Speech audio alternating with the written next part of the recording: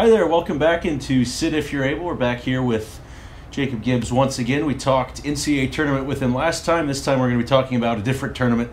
We've got Masters Edition here, and like we said last time we were on the show, this is a fun time in the year with the MLB season starting up, the NCAA tournament back in March, finishing up first week of April.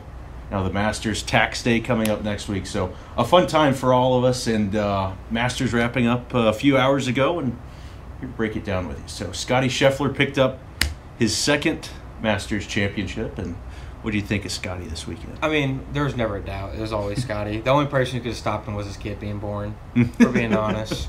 I mean, shooting 4 under to end it off. Go birdie 6 out of 9 on the back 9. Mm-hmm. It's unbelievable. He's looking like Tiger in his prime. That was a thing that kind of stood out to me was how strong he finished, because I want to say it was tied when he was on the front 9, and then he just he's lights out. Put it in gear. When he wants to pick it up, there's no one beating him. No, there was, like you said, there was no doubt. At any point, really the whole weekend, I didn't think that there was a whole lot of doubt about it. When you have minus odds to be in the top 10, yeah, you're a step ahead. Looking at I think it was DraftKings. I can't remember which one it was, but yeah, he definitely was minus odds to open the tournament to be in the top 10, and I believe he might have been minus odds or maybe like plus 100 to be in the top 5. So it was expected, but still impressive what he was able to do. There's a reason he's got the number 1 by his name. I mean, especially when you see, if you look at strokes gained around the greens, it's below average. Not a very good putter. Mm-hmm. Fairways and greens in regulation, he's number 1 by a wide margin. Yeah, it's unbelievable. It's machine-like. It really is. Watch him operate there. But so he picked up the win. I got to pull this guy's name up. Ludwig Aberg? Yes. Number 2? Yes. Never heard of that guy before this weekend, but he was, I finished number 2. Played very well, and he was on the Ryder Cup team, the last one, for the Europeans. Played well in that. Tommy Fleetwood, Max Homa, Colin Morikawa, all tied for 3rd at 4 under. Max Homa, one of my buddies said it. We have a group chat. We all talk about golf. We all love golf. He said Max Homa was pre-Masters lock. I mean, you could see what he does. What do you go? 4 under. 4 under. Unbelievable. Tied for 3rd. I mean, he was in the group with Tiger. I mean, I watched every single tee shot Tiger had, especially through Thursday and Friday. I mean, Max Homa was locked in. Very good golfer. From what you see on people from the tour, off the golf course, he's a great guy. Everybody loves him. I'm glad to see him do well. Yeah, I mean, talk about Tiger in a minute, but that's as more of a casual golf fan, I was watching a lot of Tiger and obviously Max Homa and his group, and he was absolutely the best in that group this weekend. By a wide margin. Finishes 3rd, so he's in that. He gets $1 million pool right there. Very good pin. Yeah. If he shoots even on the back, even total of this today, probably would have got a solo 3rd. Mm-hmm. Gets a little bit bigger share. But sure, he'll take it. And yeah. Invited back as well, finishing, I think it was top 12 is what I heard. Get invited back. So I think Homa and Aberg, 2 guys who, as a casual, I'll be paying attention to next tournament. Want to talk about Tiger as well, because he's Tiger. That was his worst major, wasn't it? It was. That's the worst. I mean, you could tell, especially you could really see it sinking in on Friday. He had played 23 holes. Mm-hmm. He looked in pain.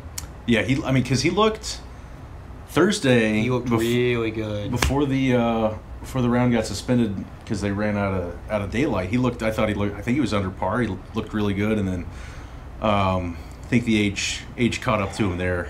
It sucks to see such a real huge person in the game. There's no one you can compare Tiger to in any sport. Someone who really revolutionized the sport of golf. Just sucks to see that on put it on the map for a lot of people. He really did. So it just sucks to see the downfall of him, but made the cut for the 23rd straight year though. That is correct. So probably pretty much only because of how well he played Thursday, but what did he finish at? He was all the way back. 15 over. Yeah, 15 over, was 5 over on Sunday. So things kind of fell apart on him there, but what was it? I think it was Friday. It wasn't the round he completed on Friday. It was his full round Friday. So he had I think it was a chip in on 6 for a birdie. So, and then after that, it was all downhill for him. I think he took out a spectator. Yeah, he did. Try to hook a ball, try to keep it low under some trees. It was never going to work. It happened. I mean, that's the thing, because a lot of people talk about with the tee shots, especially, everybody's so close and it's a narrow tunnel that they have to hit through. And people are like, man, how did you avoid hitting people? I slice it so much just to begin with. I might see that might actually help me if we could get people to line up. Might hit one straight every now and then. But when you're like trying to hit the green, especially when you got a little tougher shot, you have to do something with. Those scary ones. Yeah.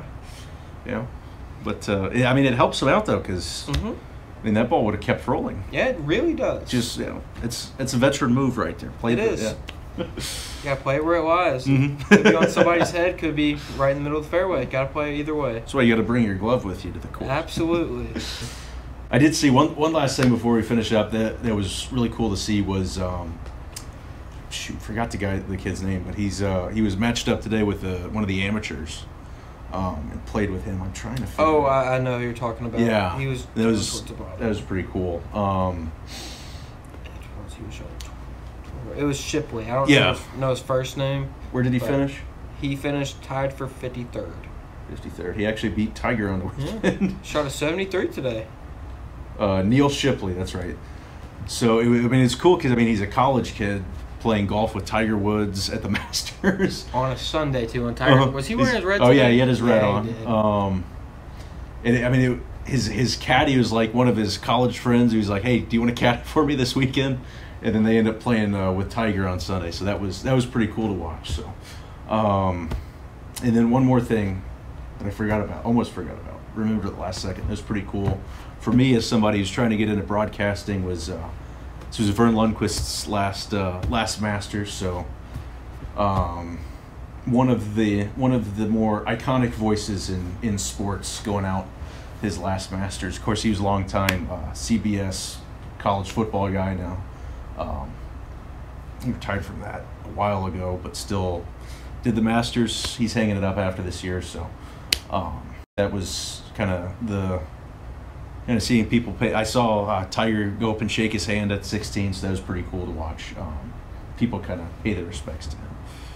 So that's about all we got this week. Appreciate Jacob for coming on and talking some golf with us. Got one more episode coming your way. I've got no idea who's going to be on it or what it's going to be about, but we'll figure that out and send it your way soon. This has been Sid If You're Able. Thanks for tuning in.